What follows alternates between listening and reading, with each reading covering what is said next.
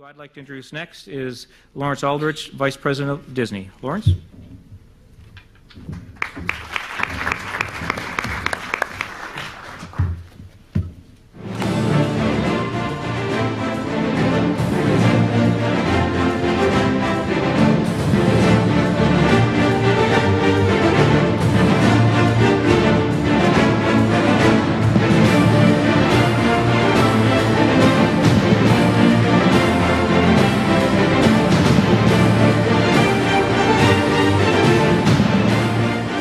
Subwoofer in the afternoon.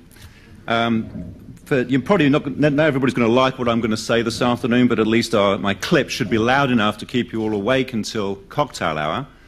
The one thing I can guarantee is a form of enticement. I will be the only speaker today who mentioned pixie dust several times in his presentation.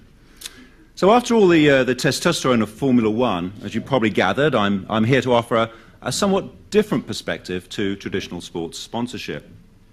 I hope the video gave you an idea of the size and scope of the Walt Disney Company.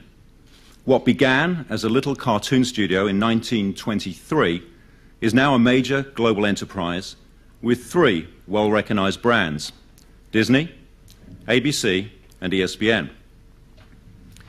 Our blueprint for growth has stayed true to Walt's own vision. We create superb and lasting entertainment to engage the whole family, from classics like Snow White and Bambi to recent hits like Enchanted, Pirates of the Caribbean, and Ratatouille. We use technology to bring that entertainment to consumers however and whenever they want it, whether it's via cable, satellite, iTunes, streaming, or other means. And like many of you, we are focused on the high-growth markets, which nowadays include Russia, China, and India. That said, since the 1930s, Disney's had a strong international presence, bringing our high-quality creative content to multiple global markets. And I thought, given the global audience here today, I thought you'd enjoy this clip from Pocahontas, which highlights the attention we pay to the international marketplace. You think I'm an ignorant savage, and you've been so many places, I guess it must be so. But still I cannot see if the savage one is me. How can there be so much that you don't know? You don't know.